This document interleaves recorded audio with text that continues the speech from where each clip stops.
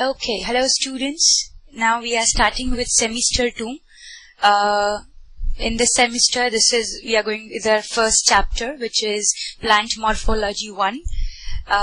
In the previous semester, that is in semester 1, we have studied one chapter which was plant classification, plant kingdom basically.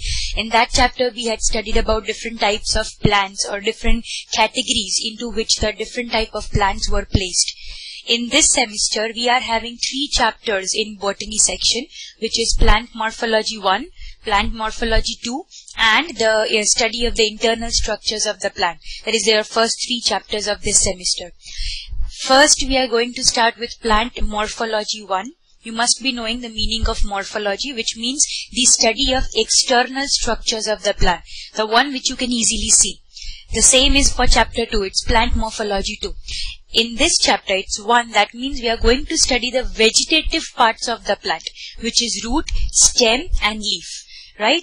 These 3 parts, we are going to study their morphology, which will include their structure, their characteristics, the normal function of that part of the plant, the specialized function of that part of the plant, modification of that type of plant, and different type of architectural functions which can be done through that part of the plant.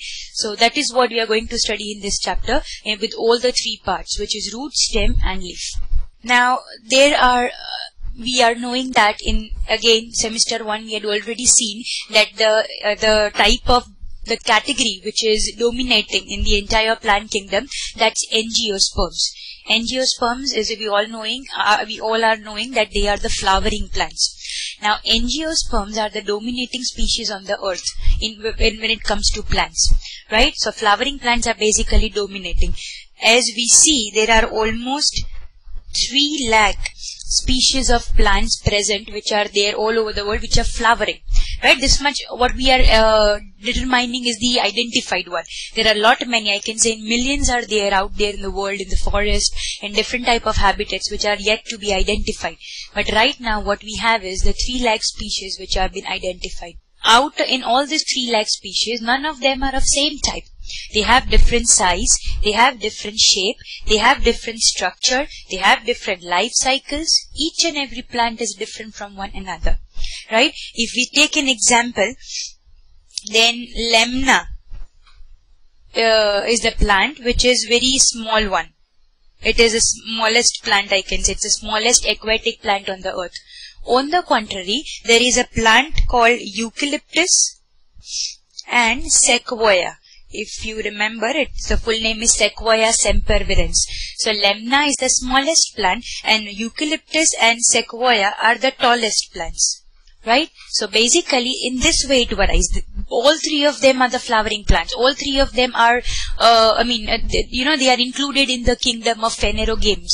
Right? Which means flower bearing and seed bearing plant. But lemna will be included as the smallest plant. On the contrary, eucalyptus and sequoia will be included in the tallest plant. Right? Even you can find variations in the habitats of the plant. For example, some of the plant are hydrophytic, or I can say aquatic. That is the one which are living in the water areas. They are hydrophytic or aquatic. Some of the plants are epiphytic, the one which are partially depending on the host, particularly for the habitat, and some of them are acting as parasitic. They are the one which totally depend on the plant for everything, for food, for water, for minerals, for everything. They depend on the host. So that can be various habitats in them. Then they can be of different type of plants too. That is, some of the plants are herbs, that is medicinal plant. Some of the plants are shrubs, that is very small plant. Some of the plants are acting as trees, that is very tall plant, as we have seen in eucalyptus and sequoia. And some of the plants are acting as climbers. Now climbers are the one which do not have their strong stem of its own. They always require the support of the host for climbing. So those plants are said to be climbers. Even the variation can be that some of the plants are acting as annual, some are acting as biennial, and some are acting as perennial plants. Now, what does that mean? Annual is the plant which takes one complete year to complete its one cycle. That's a type of annual plant. If the plant takes more than 1 year, almost we can say 2 years, to complete its life cycle, then it is called as biennial plant. And if the plant takes more than 2 years to complete its life cycle, then those plants are said to be perennial plants. One of the example of perennial plant is Bodhi Gaya tree. That's people. The name of that tree is people plant, right? The age of this tree at the present, the maximum age what has been found in this plant is 2,500 years. So that will be a type of, it will be a type of perennial plants. So this is what the different type of plants are, their different species are, the different variations in the plants are. Now, what we will see is that now, as we know, we are going to study morphology. So, for that, before starting with the different individual part of the plant, at least we should know that what are the different morphological parts present in the plant. So, let us see. Now, as we know that we have given the examples earlier, this is the lamina, as you can see. You can keep lamina at the fingertips over here. Simply, it's a type of very small powdery particles which are kept, and they are that small, and that's a plant. It's not a pollen grain or something. It's an entire plant. It's that small, as you can see. Then this is Sequoia sempervirens, which is the tallest tree of the world. It is almost 150 meters of the height. Then this is eucalyptus. They are also very tall plants, but the highest eucalyptus are about 90 to 100 meters, which is usually found in Australia. And this is Bodhi Gaya tree. As I told you, it's a huge tree, huge one. It's a gigantic one, and it's 2,500 years old, a type of perennial tree. So this is all about the introduction. Now, as I said, let us study particularly about a typical plant. So now we are going to study about a typical plant. Typical plant is basically having, a typical plant you can study the external as well as internal structures in a plant. Let us see this plant as you are seeing on the screen. Now usually a typical plant possesses branched as well as unbranched axes. Any of the axes will be usually having two parts in them. One is the underground part, and other is above ground part. The part which is under the ground, that is called as root system, and the part which is above the ground, that is called as shoot system. As you can see in the diagram, the above, this particular line is representing the ground area. Below that, whatever system is there, that's the root system, and above ground, whatever system is there, that's the shoot system. Right? Root system is particularly growing from a part called radicle, and shoot system is particularly growing from a part called plumule. So plumule develops shoot system and radicle develops root system. Right? In roots, there won't be variety of present, or whatever the type is, there will be type of roots only. But on the shoot system, you will be having variety of things present, as you can already see on the diagram. You can get the stem axis over there. You can get leaves on the shoot system. You can get branches on the shoot system. You can get flowers. You can get fruits, etc. So shoot system is comprising this many parts. It has stem, leaves, flower, fruit, branches. As you can see, the above portion is written terminal bud. Terminal bud means the apical area, the tip portion from which plant will be increasing in the length, and thereby the increase in the stem axis will take place. Axillary bud, that's the bud which will increase, and as a result it will increase the plant girth-wise, that is breadth-wise. Right? This is, the branches also have terminal as well as axillary areas, and usually those branches are said to be the vegetative ones. Okay, leaf is having certain parts, which is blade, petiole, and stem. Blade is usually the midvein region. Petiole is the part through which the leaf is stuck to the stem area. So this is basically a type of typical plant. From this, we are going to start study the part one by one. So first we will be starting with the part of root. So let us see the introduction first. Now basically root is a type of underground, as we know, it is a type of underground part of the plant. Root usually it is positively geotropic, positively hydrotropic, and negatively phototropic. That means that root is growing under the ground. You must be knowing the rule of gravitation, that whatever is on the upper side, it should come downwards. Root is that. Ground, this is the ground level. Now above the ground will be shoot system and under the ground will be root system. So if roots are developing from this part, then they are coming downwards. That means they are following the rule of gravity, so they are positively geotropic. Same, water will be always coming from the upper level to the lower level. Roots are also the same, from upper level to lower level. So they are also said to be positively hydrotropic. But roots are under the ground, so they won't be getting sufficient amount of light as they will be getting if they would have been above the ground. So in that case, they are said to be negatively phototropic. They are in the direction opposite to that of the light. So this is the introduction, and roots do not have chlorophyll in them. And that's the reason in majority of the roots are non-green in color. Okay. Now there can be different types of root present. First is the taproot. Basically, the first root which develops from the radicle, that is called as primary. From this primary root, secondary root, and then the tertiary root will be developing, which will be in the form of lateral branches of the root.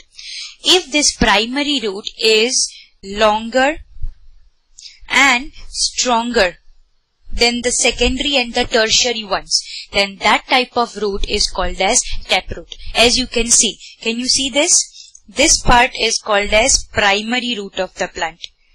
This primary root is longer as well as stronger than any of its secondary or tertiary branches which is coming out of them. Then in that case, this type of root is called as taproot. Taproot system is usually found in dicotyledons. That is the plant in which the seed has two cotyledons in them. Usually in that case you will find taproot system. The plant which is growing from the radicle, those plants are said to be normal roots, or those system is said to be the normal root system. But if the plant is growing from any other part except radicle, then that plant is called as adventitious root. Right? Now the other parts except radicle can be hypocotyle, which is the area between the root and it is an area between the cotyledon and the radicle. That area just above the radicle. So even if it is growing just above the radicle, it won't be considered as taproot or normal root. In that case, it is growing from the hypocotyle area, which is considered to be adventitious root. It can also grow from stem area. From above the ground, from the shoot system, if the roots are growing, then that are also said to be adventitious root. And if they are growing from the leaf areas, then also they are said to be adventitious root. And these are basically not the normal ones, as they are not growing from the radicle. In case of monocotyledons, in monocots, the roots are growing in the form of fibrous root hairs. Fiber-like root hairs are developing, and from the monocots like maize and all, and usually they are developing from hypocotyle and stem axis. This type of plants in which the root hairs are developing in the form of fibers from the hypocotyle or from the stem axis are said to be fibrous roots. And usually it is seen in the monocot plant, and that system of the root will be said to be fibrous root system. So this is all about the roots and the types of roots. Now next is regions of the root. Usually the roots are covered, the main region of the root is the meristematic region, which is covered on the lower side with the help of a protective root cap, and on the upper side they are covered by the region of elongation as well as region of maturation. Let us see all these three regions in detail. The first is root cap. Now the region below meristematic region, or I can say the region which is covering the meristematic one, that is said to be root cap. It is usually found in the plant called pandanus. in certain aquatic plant like Pistia. Pistia is a type of aquatic plant. In that case, this type of covering on the meristematic region is very loose covering. And because of that, that loose covering is called as root pocket. In that case, it won't be said to be root cap. In that case, it is said to be root pocket. So that is the first region of the root. Now the second region of the root is meristematic region. Now meristematic region is basically, as we know, it is covered by the root cap. In meristematic region, there will be continuous cell division. Continuously the cells are dividing into, like by the mitotic reaction, that 1 will divide into 2, 2 to 4, 4 to 8, 8 to 16, and that will gradually multiply in the number. Because of that, new cells will be added in this region. Those cells are small, thin-walled, and filled with protoplasm. So that's meristematic region. The main thing will be it has to continuously divide and add new cells into the region. The third region is region of elongation. Third region is region of elongation. Now in this region, as we know that in the meristematic region, new cells has been added to that region. That newly added cell as well as the components of the cell, they will start elongating. This newly added cell will continuously, increase in the they are increasing in volume as well as in size, and by that the area of that particular the region where new cells were added, that region will simply elongate. So that's the region of elongation. Fourth region is, and the last one, that is region of maturation. Now in this region, now we have covered the meristematic region. Meristematic region has added new cells. Region of elongation has elongated it.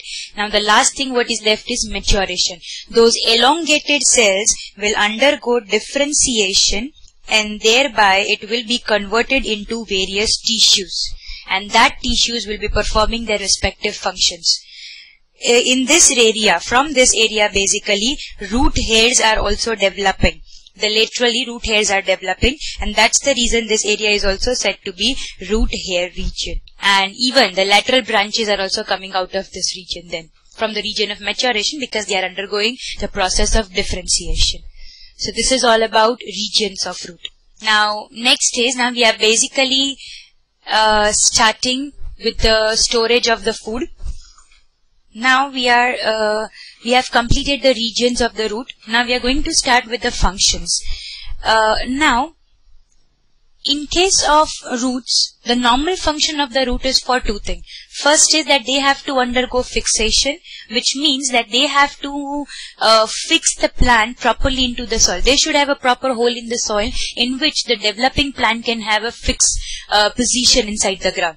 And second is absorption.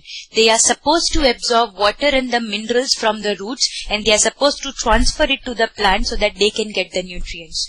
So these are the two normal functions. But it is not just it. Roots are also performing, the roots are mainly made for these two functions. But apart from this, roots are also performing various other functions. And those functions are said to be the modified functions of the root. Right? So we will now be seeing the different modified functions of the root for what they have, along with their normal function, which is fixation and absorption. They are also performing in certain plant some other functions, which are said to be special or modified functions. So we are starting with the first function then, and that function is storage of food. Now usually, as we know, food is prepared by the leaves. It is also stored by the leaves. But in certain condition, the extra amount of the food prepared by the leaves will be stored in the roots. And in that case, roots will be underground, they will become fleshy, and they'll get some particular shape. And depending on that shape, we are usually naming the roots. And this type of stored food in the roots will help the plant in tiding over the dormancy, which means that whenever they are in the inactive period, that stored food will help them to be alive. So that's for the storage of food. In that, first we are going to see the modification of the taproot. You must be remembering, taproot is the one in which primary root is developing from the radical portion. Okay, so first we are starting with the modifications of root. Now in modification of root, three types of roots are there depending on the shape of the root. The first is conical taproot. The example of the conical taproot, as you can see, is carrot. In case of carrot, food is stored in root and that becomes conical in shape. That's the reason it is called as conical taproot. Second is fusiform. The example of that is radish. In this case, the food is stored in the root too. As a result, it becomes fusiform in shape. Fusiform is that they are thicker in the beginning and then they will be tapering downwards, which is they'll be becoming thinner downwards. That's fusiform, which the radish has. And so it's called as fusiform taproot. And the third is beet, which is having napiform taproot. Now, in case of beet, the extra amount of root is stored in the tip of the root. As a result, root will be turning into a hair-like structure. And as that is, you can see in the diagram, that is, these are the hair-like structures which are developing in the beet, and that is why they are said to be napiform taproot. So that are the modifications of taproot. Next is modifications of adventitious fibrous root. Now, when the fibrous roots stores food and becomes fleshy, when they store food and become fleshy, they are said to be tuberous roots. When they store food and becomes fleshy, they are said to be tuberous root. Tuberous root are usually of two types. The first is simple tuberous root, and the example for that is sweet potato. Now, sweet potato is usually a creeper. Creeper means the one which is running parallel to the ground. And in that case, as you can see, this is one root. Right? This is another root. This is third, fourth and fifth, likewise. So basically, in case of sweet potatoes, the tuberous roots are in the isolated forms. They are not present in the form of clusters at a time. They are one at a time present parallel on the ground. So when the tuberous roots are in this form, in the isolated forms, storing food and getting fleshy, then they are said to be simple tuberous root, which is in case of sweet potato.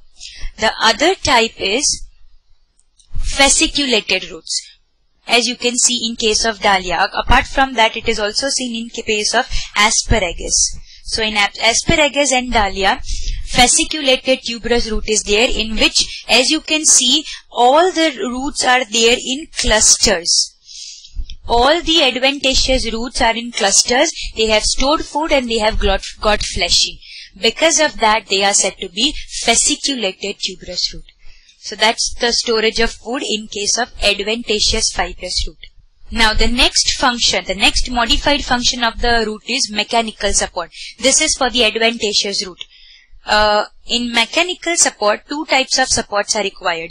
First is stilt roots. Now stilt roots is usually seen in maize and pandanus.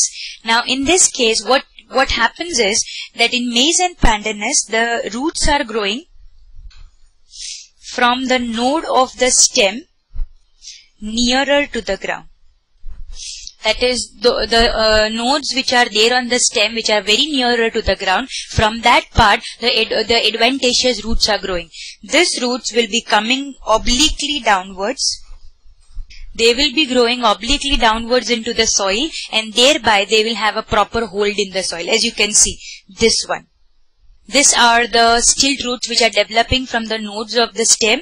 They will be growing downwards and they'll get into the soil, and then they develop a proper hold in the soil. Same for the pandanus. This type of extra roots, they already have their underground roots. This is something above the ground, right? So they already have the normal ones, and the need of this extra and additional support of the root is because the normal root of the plants are superficial. That is, they are not able to give that proper support to the plant like maize and pandanus as they should give. So they might fall off. And so in that case, this type of stilt roots are required, which can hold them properly into the soil. So that's the type of stilt roots. Second is prop roots. Now, in this case, the example is that of a banyan tree. In case of prop roots, the underground root system is extremely strong and heavy. yet they require additional root. Why? Because you must be knowing, all of you must have seen the banyan tree. You must be knowing that the individual branches of the banyan tree gradually they becomes very heavy. Because of that, these heavy branches may snap. These heavy branches they may snap under their own weight. And that's the reason they require an additional support. Individual branches require an additional support. So in this case, what they do is that the roots are growing from the branches of the tree, from the branches of the banyan tree. They will be growing obliquely downwards into the soil, and they are always in clusters. So once they get into the soil, after some time, they will turn like the pillars, as you can see over here. This is a type of root, but they have turned so dark, they have turned so heavy that they are looking like a pillar. But actually, they are the cluster of roots. So in this way, additional support will be given to the banyan tree. And so, this type of roots are said to be prop roots. Next type of function, modified function is climbing. Now, that is also for the adventitious root. Now, climbing is usually seen in the plant like pothos. Now, pothos are the type of twiners, or climbers, you can say. That means they do not, they have a very weak stem system. They cannot stand erect on their own. So, in that case, they require some type of host to which they could twine around or to which they can climb on, and thereby they can get the support. The example is that of the pothos root. In case of pothos, branched or unbranched roots are growing from nodes or internodes of the stem, and they will be twining around the support, and thereby they can climb. As these are undergoing climbing, they are said to be climbing roots, or they are also said to be clinging roots. Right? And as we know, there has to be some point of attachment to the host. In that case, this type of roots will be secreting some specific type of sticky material which will help them to stick to the support. And there how they can climb on the host plant. So that's all about climbing.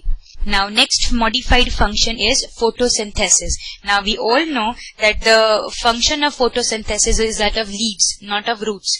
But in certain plants, the amount of leaf is very much less, or they do not have leaf. For example, desert plants, they do not have leaves. Then what will they do to prepare food? So in that case, some other part of the plant except leaf has to modify itself for photosynthesis. So let us see that. Now, this is the plant of Ctenospora. Now, in case of Ctenospora, it's also a twiner. That is, it requires some type of support to climb on. The roots are developing from the nodes of the stem. And this type of roots are green, thin, and adventitious. And this roots will be having chlorophyll in them. They will prepare the food by photosynthesis. And that is why they are said to be photosynthetic roots, or they are also said to be assimilatory roots. So this is all about photosynthetic roots. Now the next function is breathing.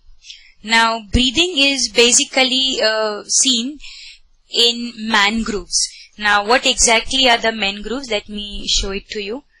Okay. Now mangroves, as you can see in the diagram, see the first and this the second diagram. In first and the second diagram, the exact diagram of the mangroves is given.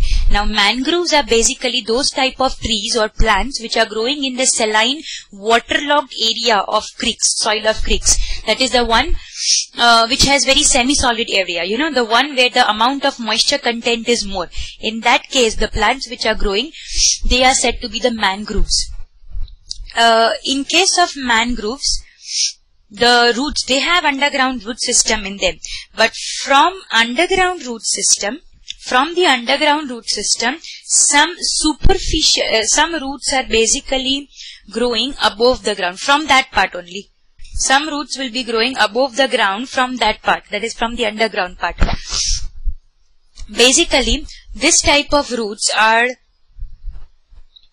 positively phototropic That is, they are in the direction of the light, and they are negatively hydrotropic. That is, they are in the direction opposite to that of water. That is, above the ground. So they are positively phototropic but negatively hydrotropic, right? And this type of roots are basically, they are very thin. They are usually brown in color. They do not have chlorophyll in them. And most important, they have large amount of lenticels in them. And these lenticels are responsible for absorbing. They are mainly responsible for absorbing moisture, or I can say oxygen, from the atmosphere, and they give it to the plants, which are usually there in the underground mangroves areas. So this type of plants are said to be this type of roots are said to be the breathing roots, and particularly they are also said to be pneumatophores. As I can show you the diagram. Can you see this third and the fourth diagram? Their diagram is that of the pneumatophore. So in this way they will be growing out from the ground, and they will be absorbing oxygen from the atmosphere and will be providing it to the plant. So they are the breathing roots. Now next modification is absorption of moisture. Now usually there are certain types of epiphytic plant. This type of thing is usually seen in the epiphytic plants. Epiphytic plant, one of the example is that of the orchid. In case of orchid, they are usually growing on the plants on the forest. They are acting as an epiphytes. Now epiphyte usually mean the one which only depend on the host for habitat. They do not take water or minerals or any type of nutrient from the host. They just take the habitat from the host. They have no contact with the soil. So basically what will happen is that these roots are basically growing obliquely into the air. They are simply going vertically into the air. In the air, these roots are basically made up of velamen tissue, as you can see in the diagram. This is the type of velamen tissue which is present in each and every epiphytic root. This velamen tissue is basically thick-walled and multi-layered. It is usually thick-walled and multi-layered present on the roots, and this type of tissue is basically responsible for absorbing moisture from the atmosphere, and they will provide it to the orchid plant. That is a type of epiphytic plant. So this type of roots are said to be the epiphytic roots because they are acting as an epiphyte on some of the other plants. So that is absorption of moisture. Next is parasitism. You must be knowing the type of parasite, the definition of parasitic. That is the one which depend on the host for everything. That's said to be parasite. Now usually two types of parasites are there. Total parasite as well as partial parasite. Cuscuta is a type of total parasite in which the plant totally depends on host for everything. They take water, they take minerals, as well as they take prepared food from the host and for themselves. So they are said to be total parasite. And this they take by developing suckers or haustoria. They are the point of attachment between the conducting tissue of the host and the conducting tissue of the plant. And from this they will be taking all the things from the host. So they are said to be total parasite. Other is partial parasite. Other is partial parasite, which is Loranthus. Loranthus is usually there on the mango trees. And they take only minerals and water from the host. Again, that will be through suckers or haustoria. This particular plant, they possess chlorophyll of their own. And because of that, they can prepare their own food by using the materials what they have got from the host. And so because of that, they are said to be partial parasite. And this type of roots are said to be parasitic roots. So that's all about parasitism. Next is symbiosis. Now, there are certain plants like bean, groundnut, etc. In this case, they are having special type of roots in them which are called as root nodules. In these root nodules, a special type of bacteria are inhabiting which are called as rhizobium bacteria. Now this rhizobium bacteria is having symbiotic relationship with the root nodules of this plant. How symbiosis? Symbiosis means both the things, that is root as well as the plant, will be helping each other in some ways. What happen is that rhizobium will be fixing nitrogen, that is it will be fixing atmospheric nitrogen into nitrogen salts, and they will give it to the root nodules of the plants. So they are helping root nodules in converting the atmospheric nitrogen to nitrogen salts. In return, root nodules will provide habitat as well as nutrition to the rhizobium. So in this way, both are giving something to each other, both are taking something from each other. So they are called as symbiosis, and this type of roots are said to be symbiotic roots. And the last function is that of vegetative propagation. Now usually, as you can see, usually vegetative propagation takes place in sweet potato. In case of sweet potato, the roots are usually, can you see this type of birds present on them? These are said to be the vegetative birds, and they will be used for reproduction. So from this part, the new plant will be developing of the sweet potato. So this type of roots are said to be vegetative propagating roots basically, or reproducing roots. So these are 9 different modified functions of the root. And with that, we end with the morphology of the root.